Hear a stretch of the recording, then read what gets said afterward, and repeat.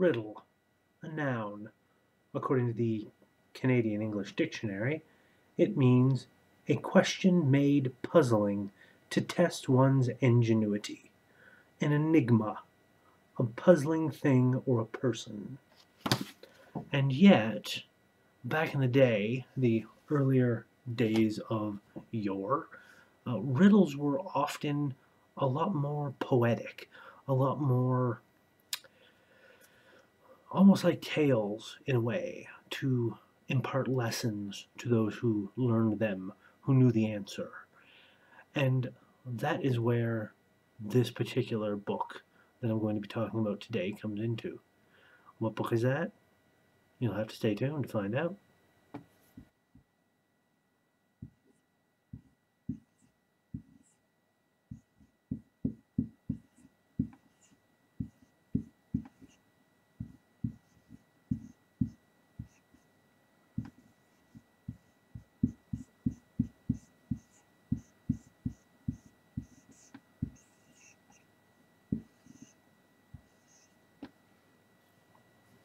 Hello, and welcome to Chapter 10 of Book 1 of You Should Be Reading.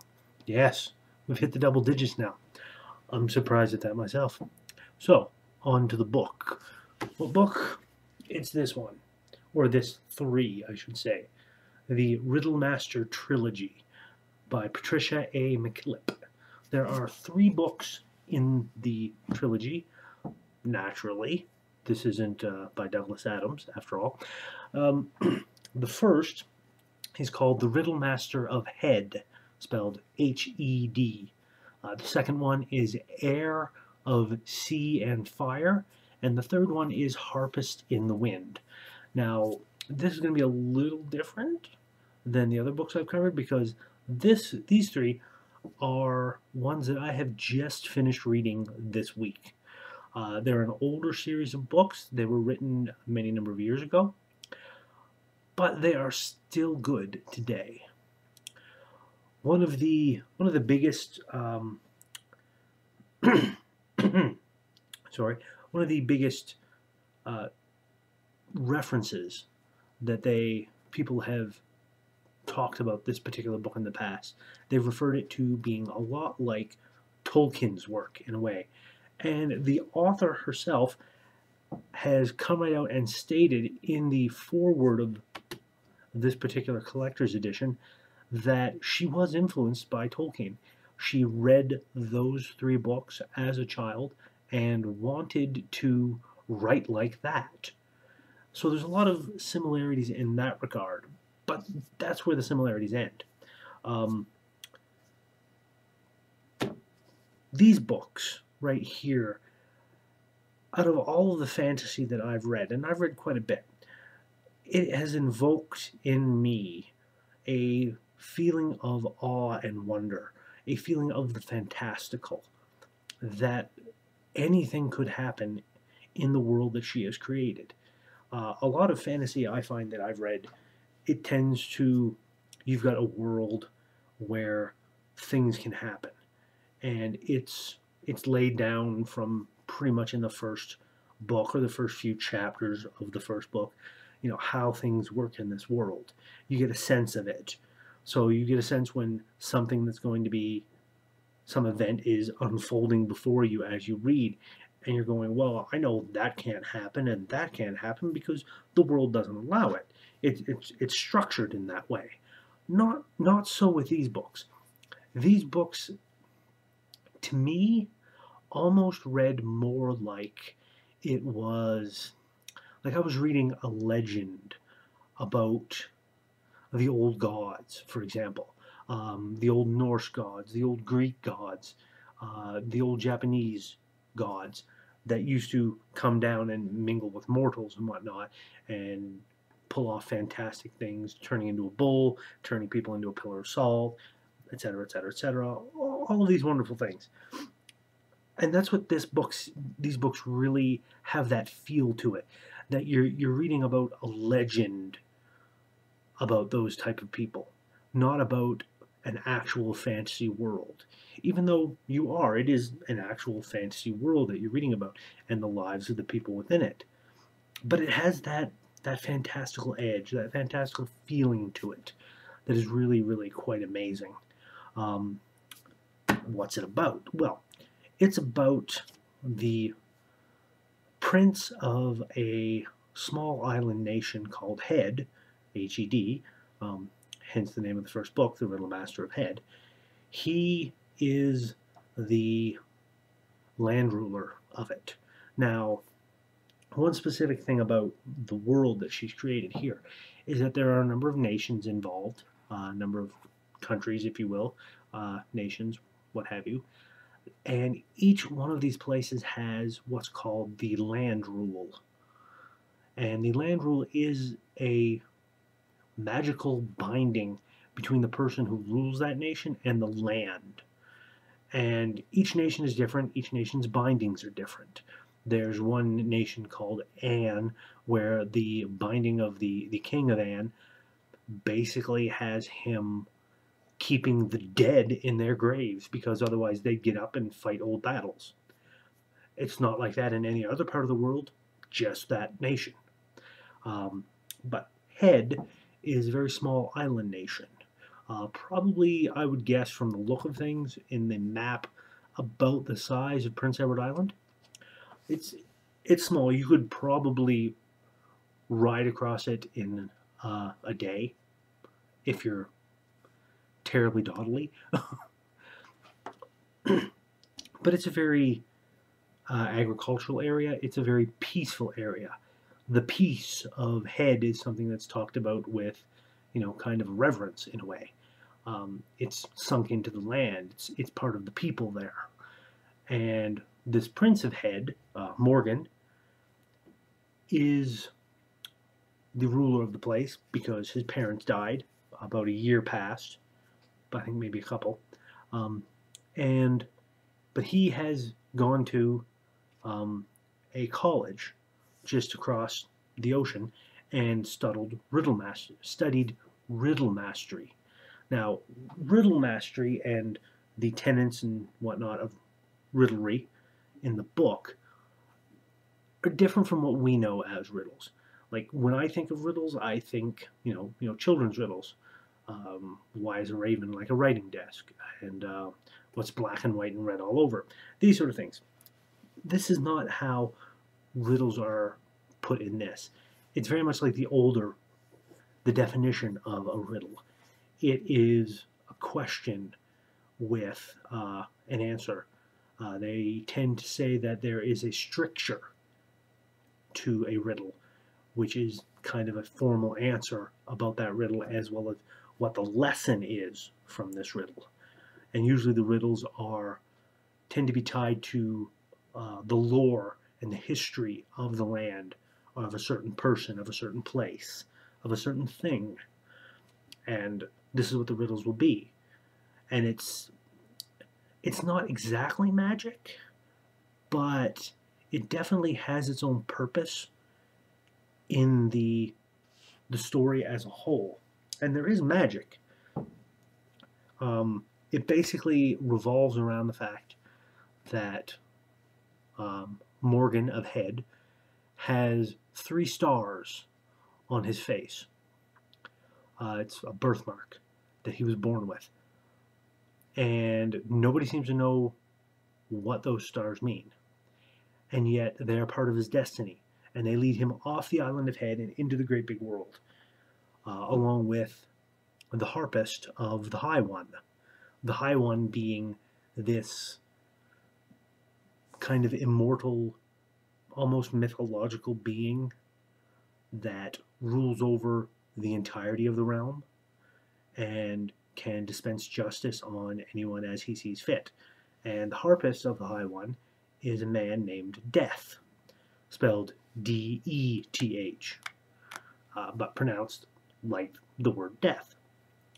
That's actually one of the riddles in the book that quite a long time ago there was a landowner or a person that owns a house that invited him in, but he had been cursed that if the next person to visit him did not give them his name, he would die.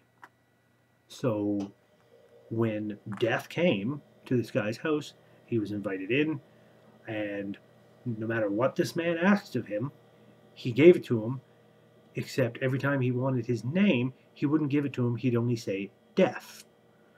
Because the two words sounded alike, the landowner didn't realize that and ended up dying because he believed the curse was affecting him because he believed he didn't have the name. Died of a heart attack. This is kind of the way riddlery works. But it's an amazing series. It's very, very well written. Kind of an older style of writing in a way. Very Tolkien-esque in how the realms are described, how magic is described. It brings that sense of wonder to a book, to a reader. The magic, there's a lot of shape-shifting magic involved. There's a lot of other types of manipulation of the elements involved, manipulation of the dead, and just some really crazy out there things.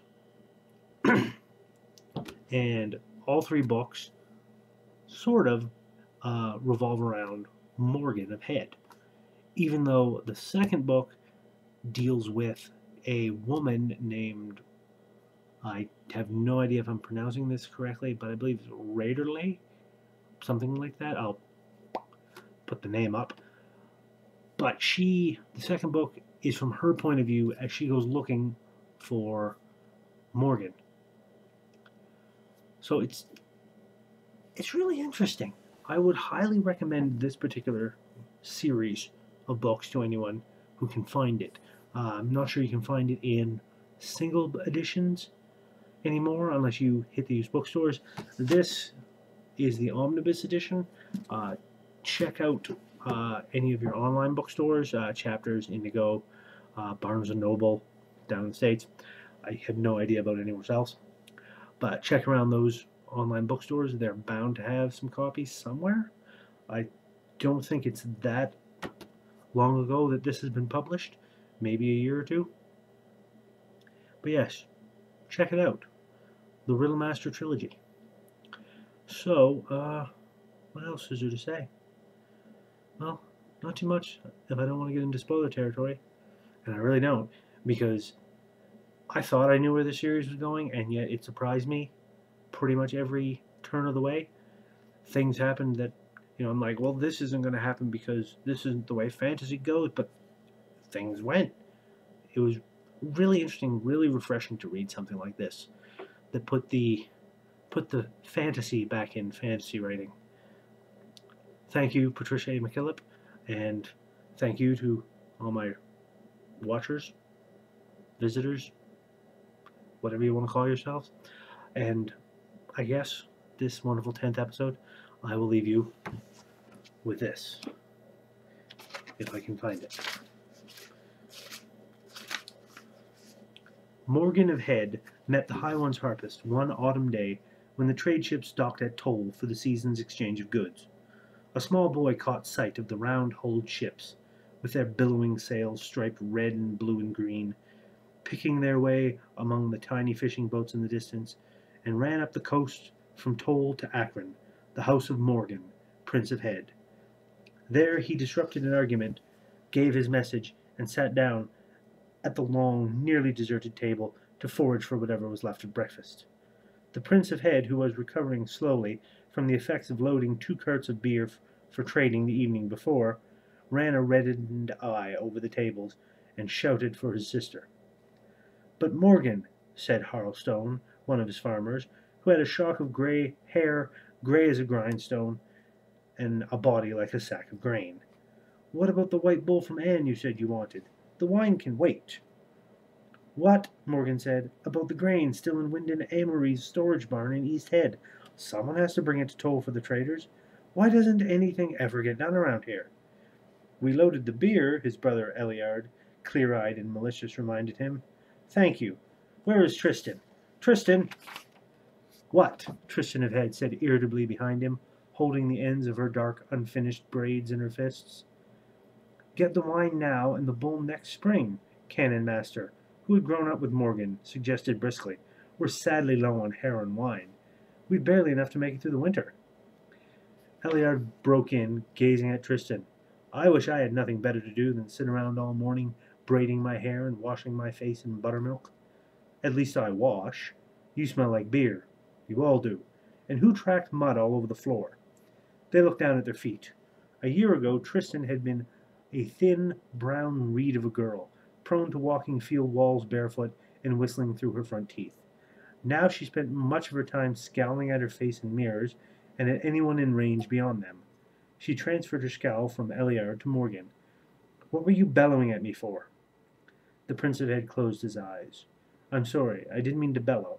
I simply wanted you to clear the tables, lay the cloths, reset them, fill pitchers of milk and wine, have them fix platters of meat, cheese, fruit, and vegetables in the kitchen, braid your hair, put your shoes